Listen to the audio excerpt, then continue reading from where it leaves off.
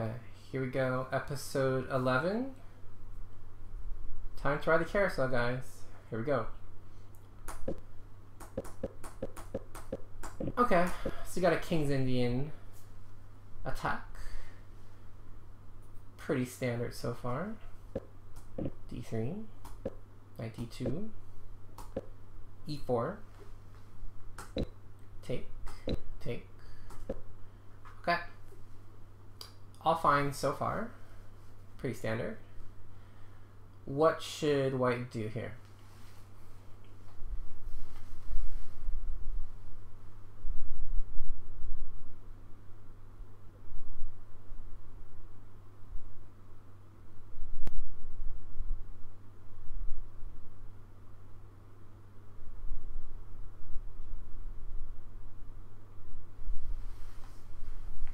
What should white do here? Well, let's ask ourselves, what is black threatening? Black is threatening this pawn because he's attacking it twice. We're defending it once.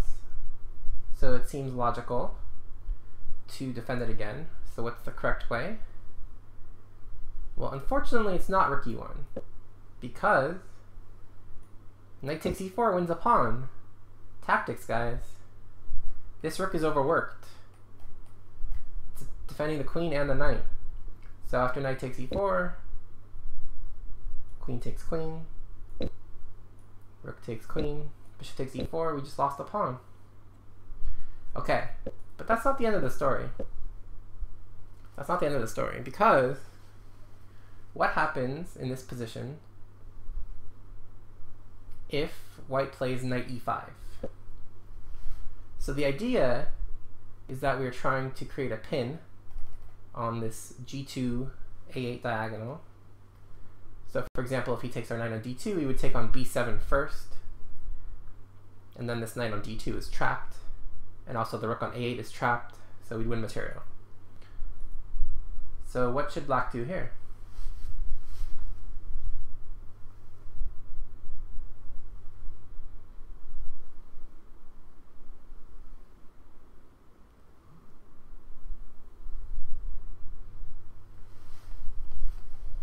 Black do here? Queen d4, knight d6. Reasonable. Reasonable.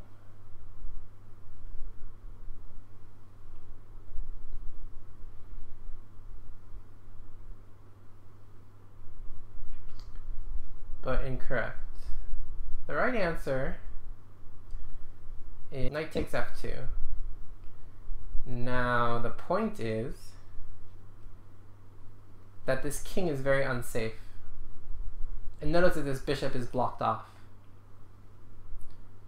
So after king takes f2, bishop c5 check. Check. Now all of a sudden this king is starting to look very unsafe. And after a move like king f1, black has queen d4. And now queen f2 mate is a threat, and if rook e2, queen g1 mate. Checkmate. So that wouldn't be good. So this knight takes f2 tactic works in these positions sometimes when white doesn't have good control over the dark squares. And that is the case in this position because this knight on d2 blocks off this bishop on c1. So always be careful of those types of tactics. So rook e1 is not the correct way to defend this pawn. The correct way is to play queen e2 for many reasons. Well, first off, it doesn't actually hang a pawn, but more importantly, this rook often wants to come to d1 and gain play on the d file. And so you're freeing your rook to come to its natural square. At the very least, you're freeing this rook if you want to come to the d file, if you want to keep this rook on the e file. But it just makes sense to put the queen on e2. And notice that bishop a6 doesn't do anything because we can just play c4. And black basically just wasted a move here. Okay, but white played rook e1. And now, of course, black should take on e4, but black didn't notice. Okay. So, white was let off the hook a bit. What should white play now?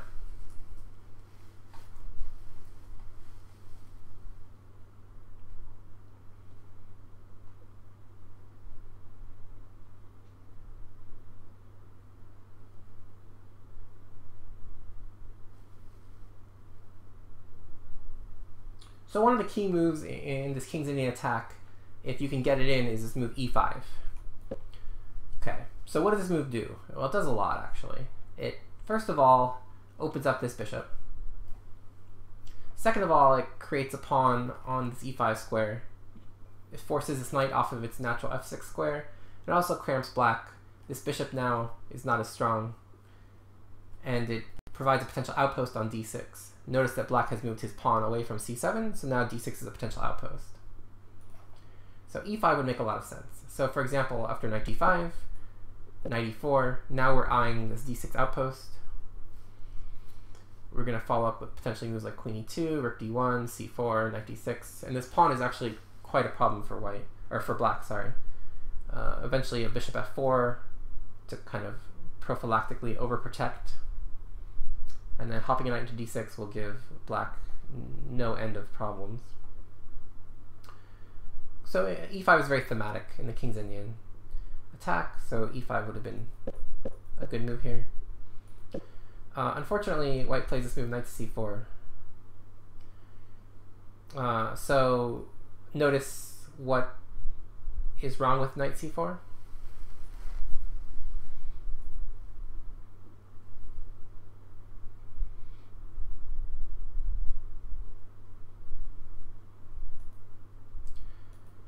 Well, again, simple tactics. 2 is better than 1. And really, 2 is better than 0. Because after queen takes, rook takes, you can take on e4 for nothing. So again, always be asking yourself, what are your pieces defending? Knight c4 is a thematic move, but you need to have this pawn on e5 first. Okay, so black again decides he doesn't like free pawns, and so again, what should white play here? Not a trick question, because the answer will be the same as it was the last move. So again, this pawn's attacked. Again, we want to be thematic. So again, e5 is a good move. I'm glad you guys are so excited and confident because it's absolutely correct. Gets our pawn off of the square it's attacked on, and it's also just a good move. But of course, white plays c3.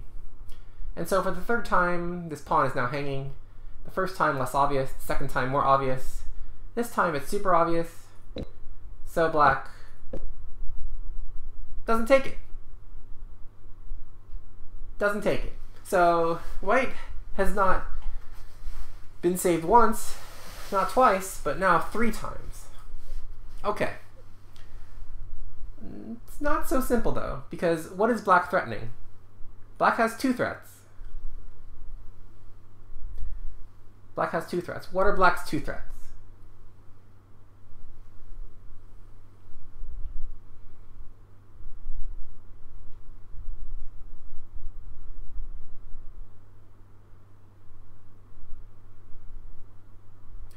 So black is threatening to simply take our rook.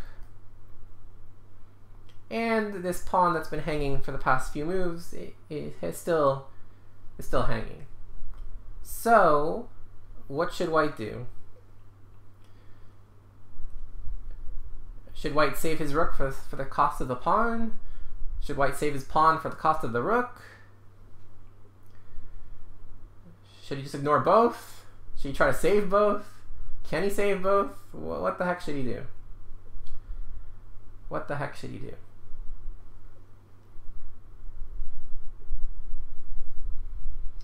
Okay, so notice that in this position, there are tricks. There are tricks. So for example, rook takes rook, e5 loses the game because of rook d1 check. Check. And now if you block with the knight, I win. I take with check. But if you block with the bishop, don't forget I have this. And this is hopeless, because bishop e2 is coming and this bishop is dead. So that is no bueno. So you can't just take the rook and play e5 because you have back rank issues. Okay, if you play rook e1, don't forget I can just take on e4. Winning a pawn. Easy peasy.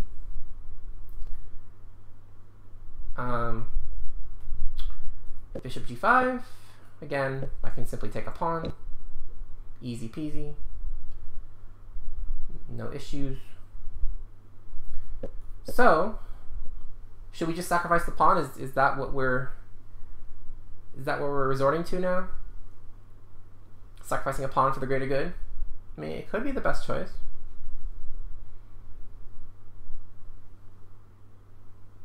But no. When asked to play defense, you play defense. Defense. Defense. So how do we play defense here? How do we play defense here? Knight d2 doesn't quite work, because don't forget, this is still a pin. Still a pin. So we can simply take on e4. So, doesn't quite work yet. Does not quite work yet. We can also actually take this way as well if we want. But the right answer is a combination of both. So we want to play rook takes d8, rook takes d8, and now, knight fd2. We're playing some defense now. So we got this pawn defended how many times? Well, it's defended twice. It's attacked twice. 2 equals 2, fine for us. And notice that this pawn on c3 keeps this knight out of b4. This knight really has no future. This bishop kind of sucks. We're going to play e5 next move, get our pieces out eventually. And actually, white is perfectly fine here. But it requires some defense. We can't play offense all the time. White having played 3 bad moves in a row, we can't anticipate that we're going to start having to play attacking moves after that. But white is perfectly able to defend this position. Just requires a bit of trickery. Taking the rook first to alleviate the pin, and then knight d2. Knight fd2, sorry. Okay. But white was too clever for all that, and played bishop e3, saying, well, if you're not going to take my pawn 3 times, you probably won't take my pawn 4 times. Was he right? Well, of course not. I mean, even a blind squirrel finds a nut eventually.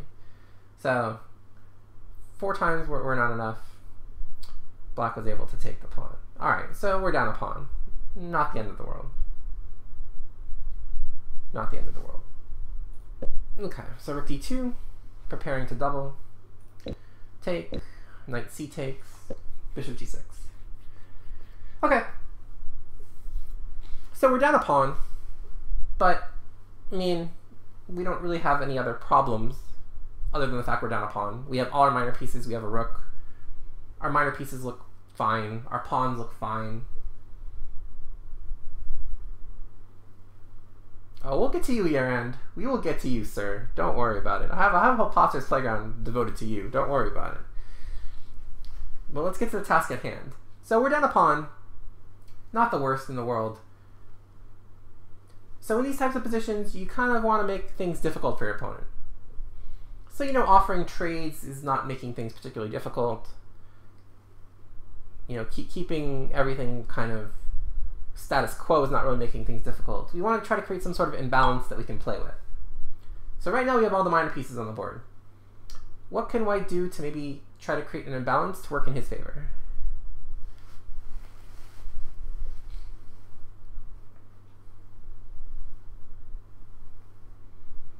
So what should white play here?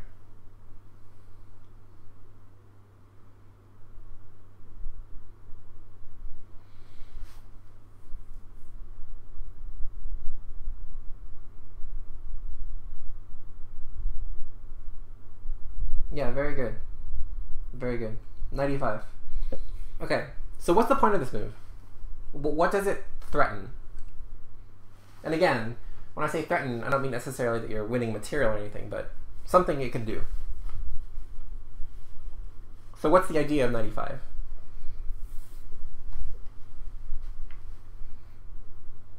Okay, well, one thing we are threatening is to take the two bishops, which also, conveniently enough, does give black double pawns. And notice that black's pawn majority is on the king side. So we are threatening to cripple his pawn majority. So notice now that if we get in some sort of pawn ending, this could be potentially drawn, because if black can't create a passed pawn on the king side, this could be drawn. But what else are we threatening here? We're actually threatening to win our pawn back with this move knight to c6, because we're forking this and we're forking this. And it's actually very tough for black to defend this pawn. Very tough. Almost impossible, actually. I think the only move black has here to defend that pawn would be to play knight b8. And after knight b8, we can simply take on g6, and we have the two bishops, so we can actually play for something. Maybe a4, a5 to kind of get our rook active, something like that. But notice that it's kind of hard to stop knight c6 and then take on a7, because it's hard to move this pawn because the knight's in front of it, and it's hard to defend this pawn because notice this bishop controls this a8 square. So after knight c6, if the rook goes to a8, you can do some sort of discovery, like knight e7 check or something, and then take the rook on a8. Okay, so what did our Patzer do? Well, he played knight e5. Pretty good. Pretty good. So black plays knight d5. And now, what should white play?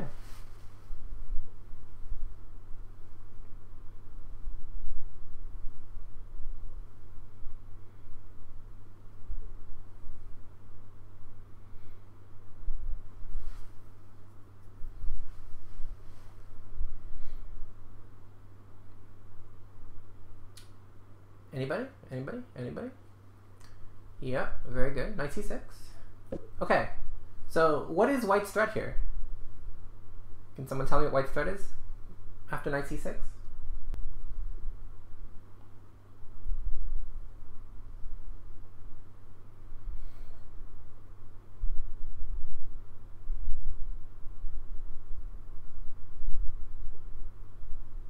True. Good point, 15 hats. If knight takes e3, we take on e7 with check. Then we can take on g6 with check. Then we can take on e3. True. But what are we actually threatening in this position? We're not really threatening knight takes e7. But we are threatening something. What are we threatening?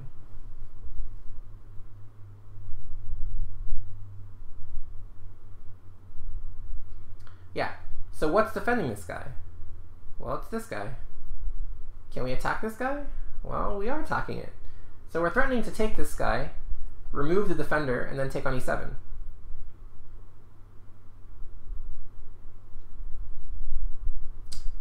So in all likelihood, black would probably move his bishop to a square, say f6. And now our plan would be realized because we can simply take on a7 and get our pawn back. If we wanted to, we could take on d5 take on d5 first. Doesn't really matter. But okay, at least we get our pawn back. What did white do though? He took on g6. Okay. So he didn't decide to win his pawn back, but okay, he did get the two bishops for himself, and he also managed to cripple the pawn structure. Okay, so take. Knight c4, okay. Getting his knight into the game makes sense. His bishop was kind of stuck, so. Okay, black took the bishop off, so now no more two bishops, but notice it's opposite color bishop potentially. So it gives white some more drawing chances if he can trade pieces. Knight takes, he doesn't want to ruin his pawn structure, makes sense. Rook d8. Okay. So now what should white do? What should white do now?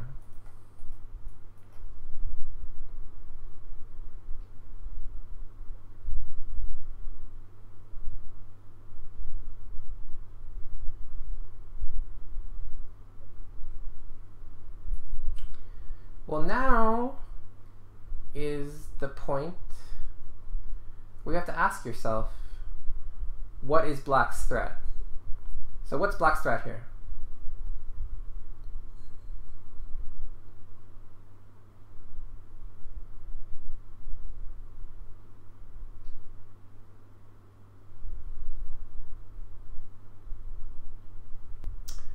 What is black's threat? Rook d2 looks pretty menacing.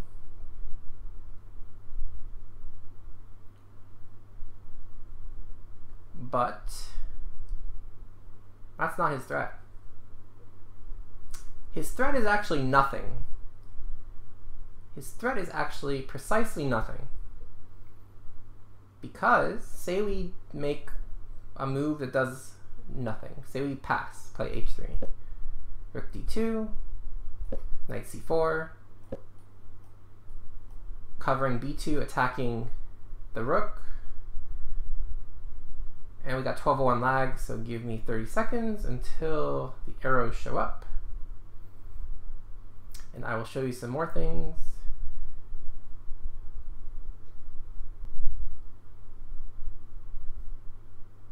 Okay, and if rook c2, bishop e4, rook only has one square, bishop d3, and all of a sudden, what happened? Well, the rook trapped itself. The rook trapped itself. So, in this position, black's threat is nothing. So this is super important, guys. Super important. Rook d2 looks really menacing. I will grant you that. But some simple calculation will tell you that he's actually threatening nothing. And so if he's threatening nothing, you just want to improve your position. And so Yaran's move, king f1, is absolutely correct. Oops. So forget about h3. Yeah, so ghost threats, that's one of the main reasons why amateurs make weak moves. Because they respond to threats that don't even exist. So simply king f1, king e2, and black can't make any use of this file. Now it's possible you do want to trade rooks eventually, but why not improve your king position first? Because again, black can't do anything with owning the file. And notice after king f1, say black plays b5 or something. Now we're in time, right? King e2, and now we're in time to stop the rook from penetrating. So, okay. White, of course, was afraid of ghosts, so he offered a rook trade. Check. Which black happily accepted. So now it's actually a little bit tricky to draw, but again, the fact that they're opposite color bishops gives white some chances. So, okay, what should white do here? What's rule number 1 of endgames? We mentioned it already, but now without the rooks on the board, it's even clearer.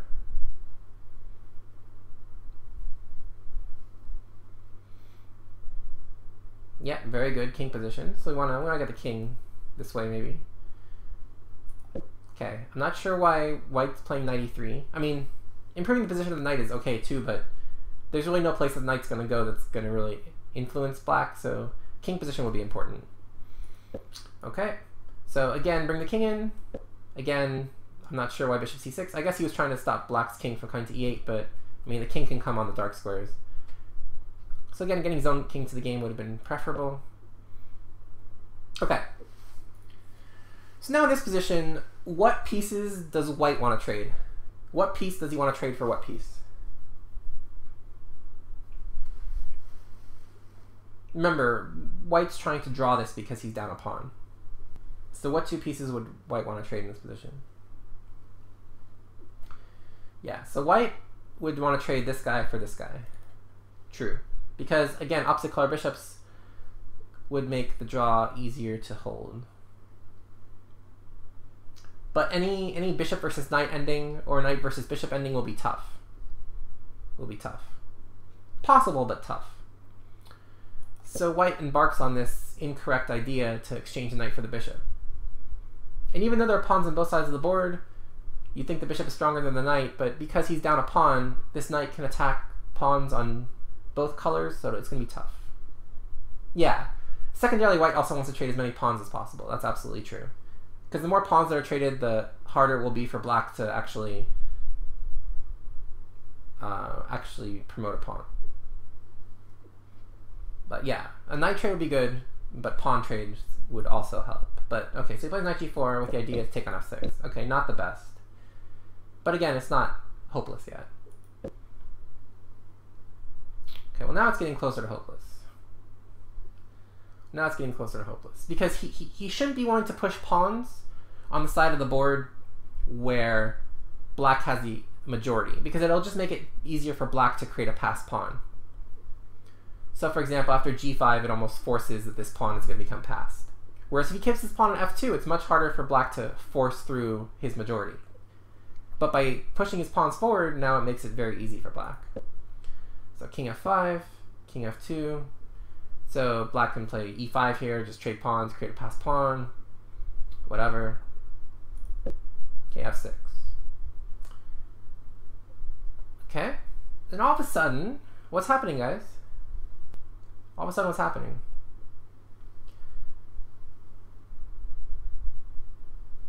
Well, out of nowhere, it's mate in 3. Can you believe it? Mate in 3, guys. Would you have noticed it if I didn't tell you?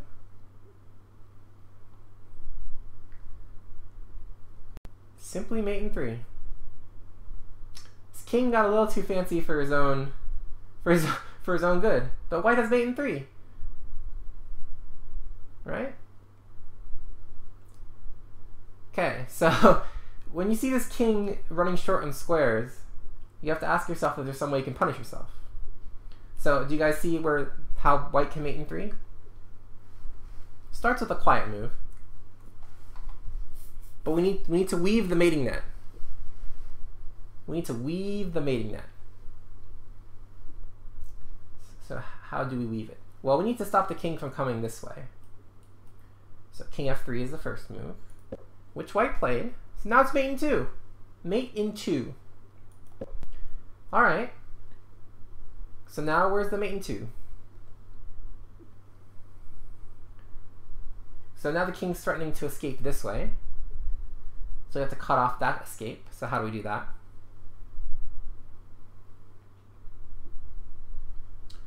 Well, we play bishop d7 check. Check. And then knight e6. And this is checkmate. Checkmate. As the nice lady says. Okay, what did white play here? Did white find the mate in 2? Well, of course not. Check. Of course not. Okay. But it's still instructive because this is a draw. Check. This is a draw.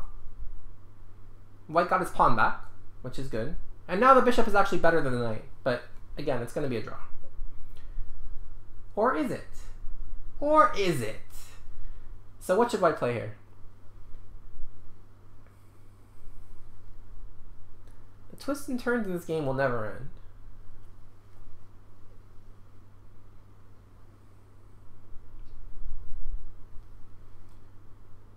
Okay, so endgame rule, where should white go? He's in check, so he has 3 legal moves. Sorry, 3 legal moves. So where should his king go? Well, he should want to keep the king as far advanced as possible. So a move like king e4, right?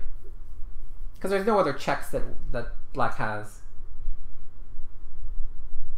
And so not only opposition, but just keeping the king on the 4th rank would make sense. But he plays king f3, which is odd, because now he lets black play king e5. So you don't want to cede ground unless you have to. And here white's kind of giving black more control. So black takes it. Bishop b4, knight c7, bishop d3. And now white gets this idea to kind of march this king this way, which is fine.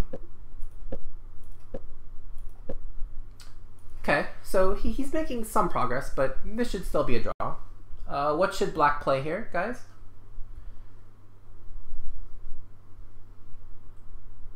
in order to secure said draw.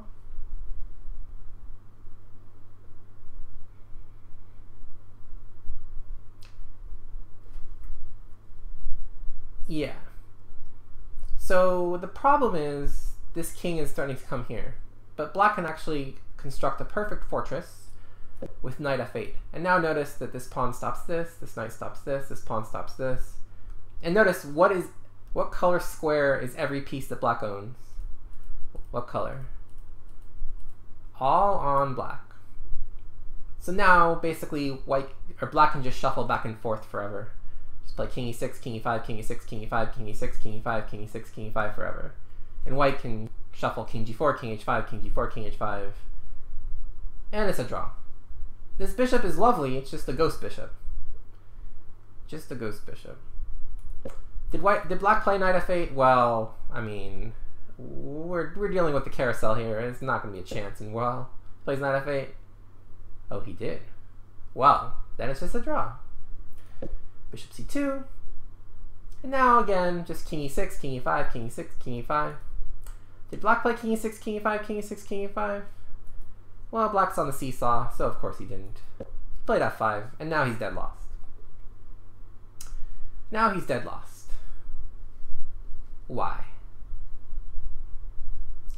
Why is black dead lost?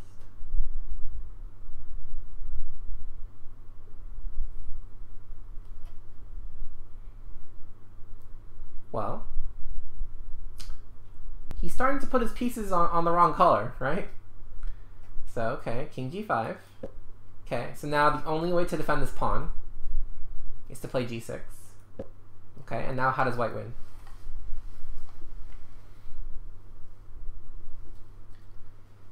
Now how does white win?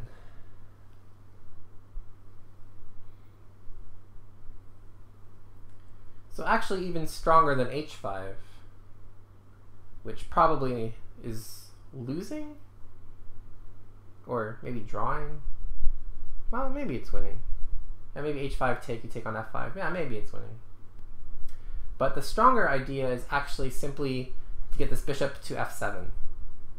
And then simply play bishop takes g6, and then queen this pawn. So, bishop b3. And notice now how black cannot stop this. You cannot stop me. So, king e4, bishop f7, king g3, take, take. And now, what should white play here? This is very geometrical, very picturesque. Very nice technique from white to finish this game. Now what does white play here?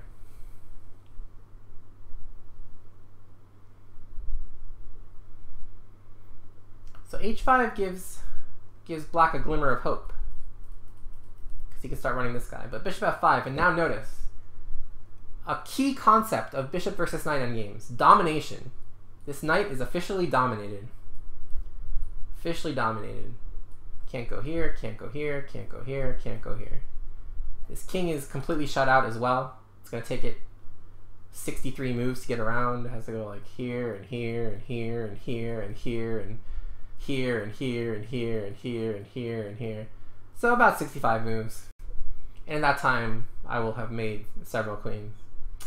So let's see how white finishes it out. It's very nice actually. h5, he played king f6. So the idea is he just simply wants to win the knight first. And very nice. So notice if he plays a move like h6 right away and then h7, this actually gives black great drawing chances. Because after take, now all of a sudden this king is running quickly and eating white's pawns. So white can probably erect some sort of blockade and win still, but it's much more messy. And it's entirely possible it's even a draw. But white played the correct idea to just simply win this knight first, because again, it's stuck. So no matter where it moves, you're just going to take it, then queen the pawn. And with the queen to the good, white should win. And indeed, black resigned here. So, even though white missed mate in 2, he still won the game. After some trials and tribulations, I would say. Let's take a look at one more before we sign off. Okay, here we go. Another game from the white side. Okay, we got a little Vienna. F4.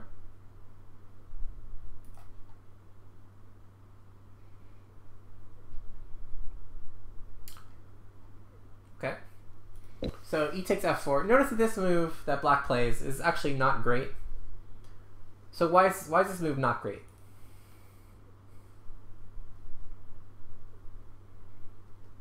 Why is this move not great?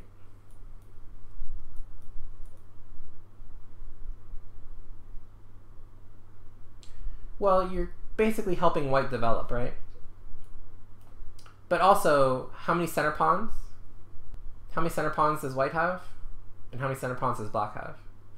So you're basically letting white have a free reign in the center. But yeah, you're also helping white develop. So correct here would just be knight c6, and it's about equal. But okay, so take, good. Bishop g7. Okay, so what should white do here?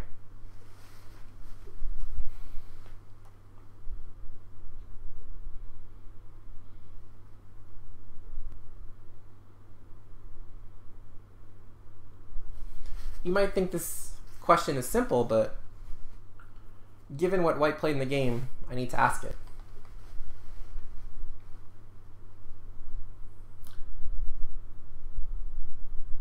I need to ask it.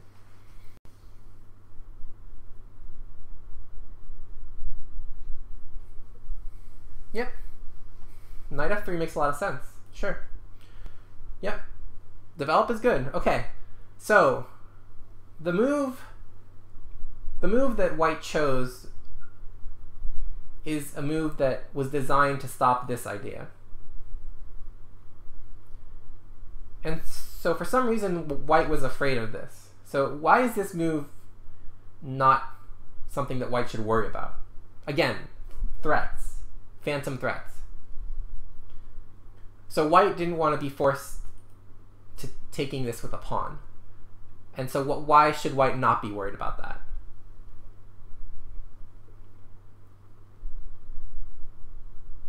Right, like, so say white just makes a nothing move, like h3 or something. So after take and take, notice how weak these dark squares are. And notice how actually this pawn helps strengthen our center. We control d4 now. And we also get this half-open b file to play on. So this actually is something that we wouldn't mind at all. We'd actually want him to. Yeah, queen h4, I play g3. Don't worry, Arthur. I see you. I see you. But okay.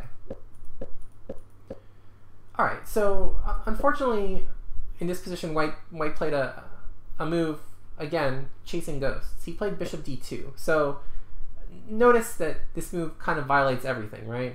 You're undeveloping a piece that was well posted. You're responding to something that doesn't actually exist. So these are the types of moves you want to strive to avoid at all costs, because these really are the type of moves that make your game go south very quickly. Because you're basically losing, in effect, 2 tempo by playing a move like this, right?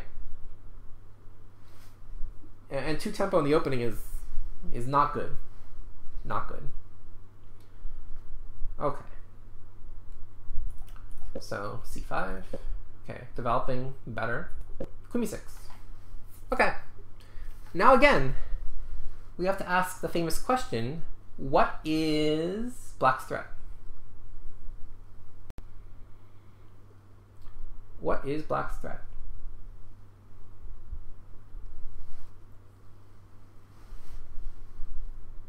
Nothing. Okay, I'm not going to let you off that simple. I'm not going to let you off that simple. The question is, why is it nothing? Give a concrete variation to support. Poison pawn, yes, but why is it poisoned? There's a very specific reason why it's poisoned that you should be able to see. So you can't just think, oh, you know, black doesn't have a threat because, okay, I've seen positions like this where if he takes the pawn, it's not fun for him. You have to see a very specific reason why queen takes b2 is not good. How strong can one get with the match opening theory? Pretty strong. If you're pretty good tactically, you can be pretty good. You'd probably be like 1800 without much opening knowledge whatsoever. Okay, very good, guys. Very good. So the reason why this isn't a threat is, say I play a move like bishop e2, queen takes b2, rook b1. Okay, now the queen only has one square. Only has one square, a3. And now we play this move knight b5.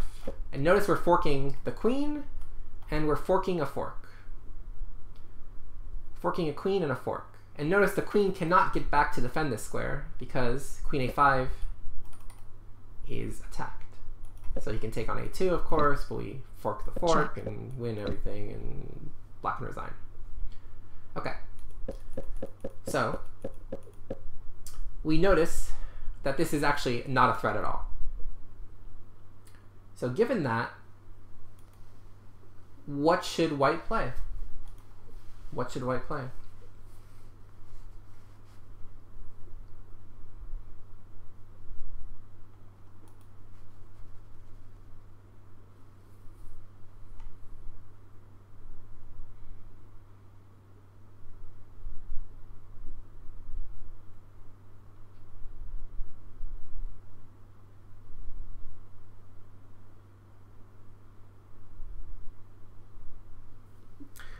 So a simple developing move would be good. And I award partial credit for a move like bishop e2. But you actually have something stronger here. And the stronger idea is knight d5. And you might ask yourself, well, this looks a little silly. I mean, yes, I'm attacking the queen and gaining a tempo, but I mean, what does my knight really do on d5? Well, it does stuff. So the queen has to keep defending this square. Notice that if queen c6, there's little tricks like d4, take, and bishop b5. You guys have seen this before. Wins the queen. Because if queen takes b5, knight c7, check. I fork every piece you own. So usually queens on c6 are not well posted. So more prudent after knight d5 would be queen d8. And now what should white do?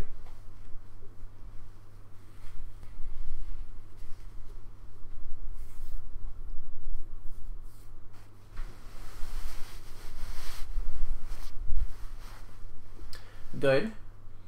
Gain another tempo on the queen. Okay, the queen's starting to feel a little unsafe, so knight f6. And now what?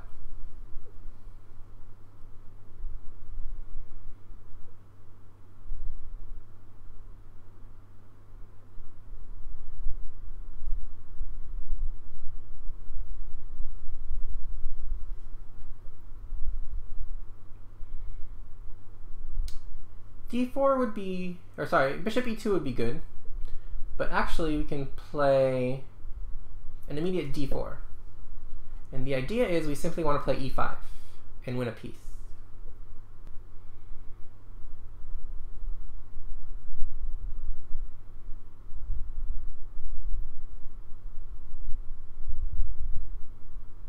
Yeah, knight f6 and bishop h6 is also good. But this is pretty strong too, because if you take, I can take on d4, and all of a sudden I'm triple attacking this guy. It's not looking pretty. But okay. Bishop e2 is fine as well.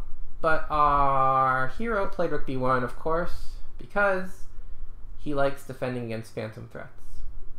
So follower guessed it incorrectly. Rook b1 was the way he defended. Alright, knight f6. Bishop e2, okay, he's developing. c4. Okay.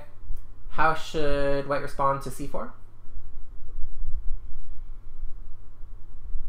See if you guys know the correct follow-up.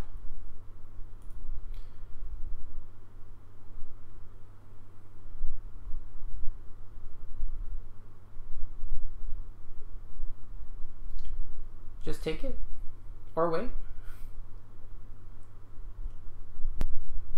Okay, well, castling is illegal, unfortunately. Castling is illegal. But yeah, d4 is much stronger. Much stronger. Because notice that now we're threatening this. The queen is no longer attacking g1, so we are safe to castle. Because notice after a move like pawn takes pawn, knight g4 would be a bit annoying. With mates on the horizon. This bishop also kind of looming. So you have to be a little careful. But d4 is definitely correct, and our hero did play d4, so kudos. Knight g4. Okay, I'm not really sure what that does. I guess hitting d4. Bishop takes c4. This is an excellent move. Excellent move. Because even though black is taking on d4, he actually has nothing here. Because after bishop takes d4, knight d5 is a fantastic move. Fantastic. Because notice that black actually has no threats. So even though this looks 100 times scarier, in my opinion, than either of black's previous two quote-unquote threats, now all of a sudden white suddenly becomes Mr. Ghostbuster and just disregards everything. Correctly, of course, but still, it's rather mystifying. So, so what happens? So why should white not fear anything here? Yeah, so if knight f2, what's the simplest thing? I mean, don't forget we're attacking this guy, so simplest thing would probably just be to take the queen, and take the rook. We're just up a rook for nothing. This is hanging, everything's hanging. We're up millions of points of material.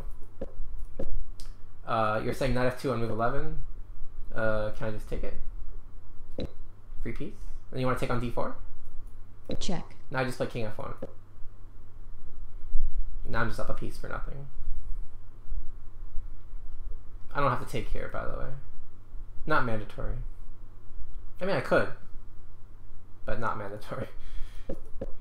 Yeah. And of course, if bishop f2, Check. like in the game, what should white play here?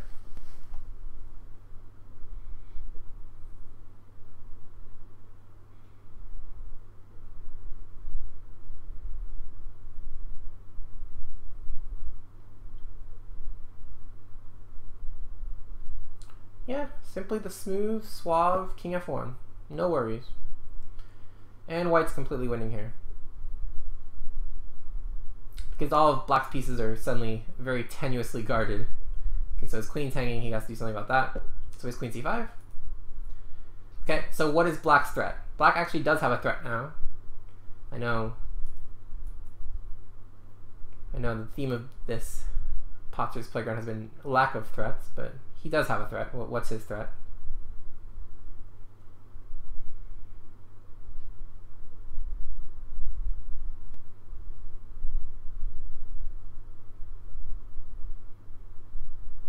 No, his threat is not h3.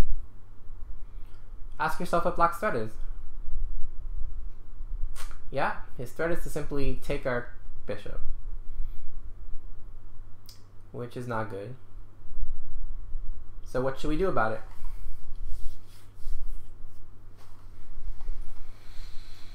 What should we do about it?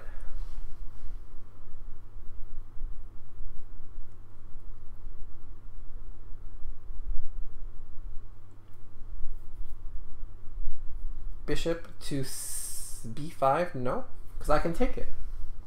Don't forget. Check. That's check. That's check. You don't have time for this.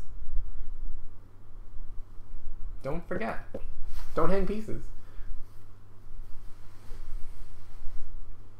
Yeah. So again, attack and defense. Attack and defense. Or in this case, defense and development. So we want to defend this with development. Queen e2. Correct. Good. Our hero played b3. Not as good. Not as good. Because something is going to come about in a few moves. I don't know if you guys can spot it yet. It's a little hard to see from this position, but there are a couple of white's pieces that are precariously placed. I don't know if you guys can figure out which two they are, but they're important ones. And there'll be some tactics involving them soon, which queen e2 would have avoided. It's hard to see from this position, but we'll get a little bit closer and you guys will see what I'm talking about. Okay, bishop e6. So again, white should play queen e2 here. to avoid some of the ideas I'm talking about, because after knight g5, how does black save himself here? Because notice that black's actually not down material in this position. Notice that black's actually not down material.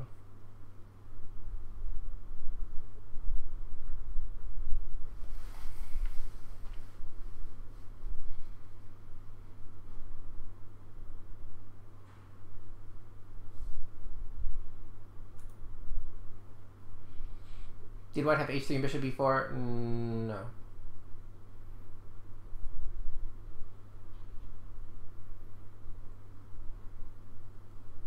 Because I can take on d5 first. Yeah, and also knight e3, yep. Okay. So what should black do here?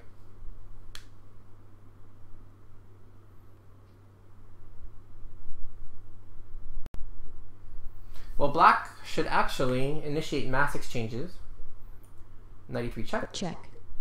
Knight takes e3, bishop takes e3, bishop takes e3, queen takes e3, bishop takes e6, pawn takes e6, knight takes e6, and now king e7. And black is fine, because this knight can't move because of rook f8.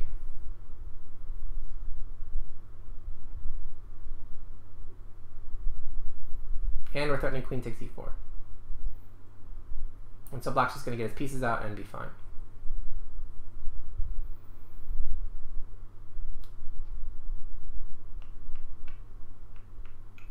So probably like knight d4, rook f8, knight f3, queen takes e4, and black's fine. Okay. But black played bishop h4.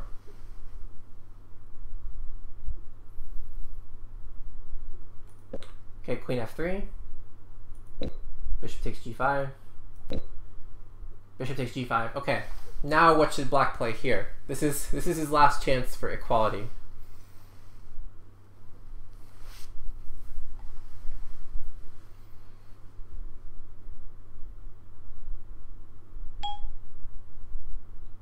Both kings are not happy at the moment. White's king is on f1, black's king is without a dark squared bishop to save it. So neither king is particularly happy. But how can black kind of mend together his position a bit?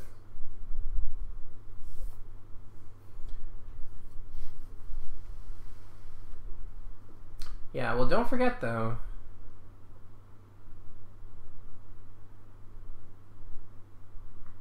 Don't forget, there's problems. Yeah, you have dark squared issues, light squared issues, all sorts of issues. So the key square you have to defend is actually this square.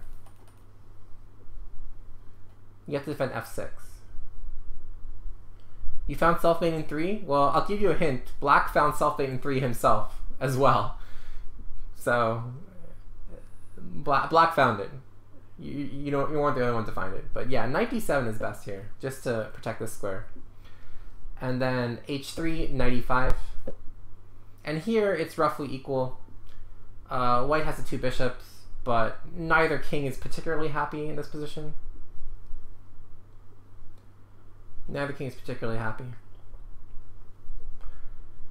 Okay, well, that's almost exactly what happened. Check. So knight e3, I don't know what this is. I mean, suddenly black just hangs every piece he owns. So this is defended 3 times, attacked once, so take. Okay, now strong move from white. I hope you guys all see it.